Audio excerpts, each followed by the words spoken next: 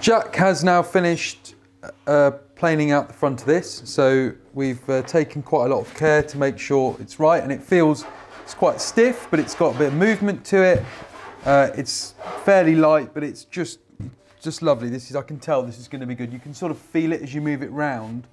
It's just really lively. So I think this is going to be a really nice bass. So next thing's bass bar. Now it's quite a complicated process, the bass bar.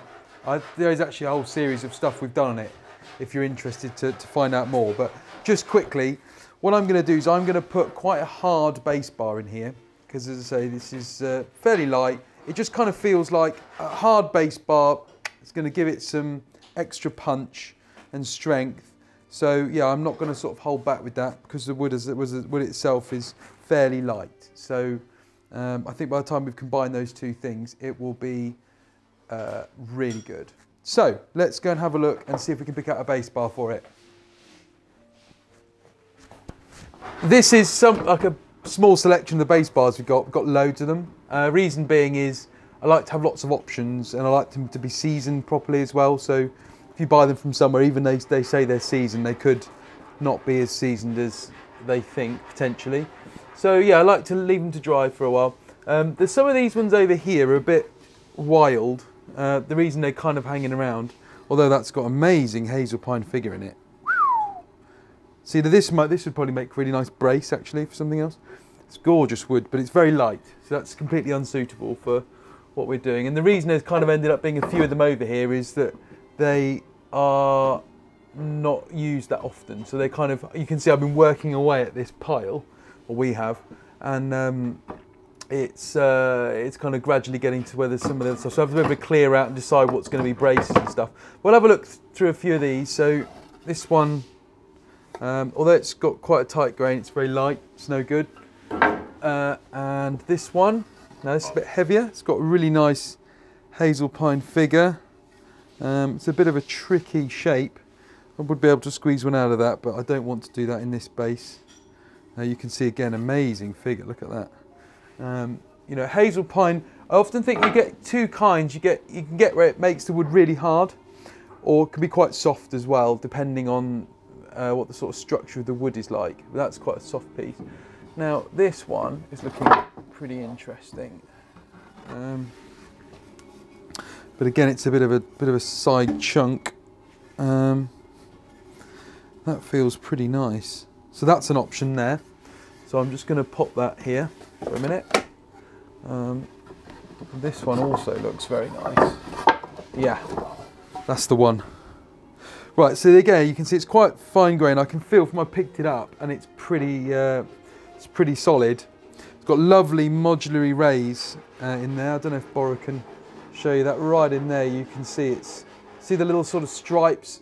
There's like little tiny stripes this way. That's where the fibres of the wood are connecting everything together.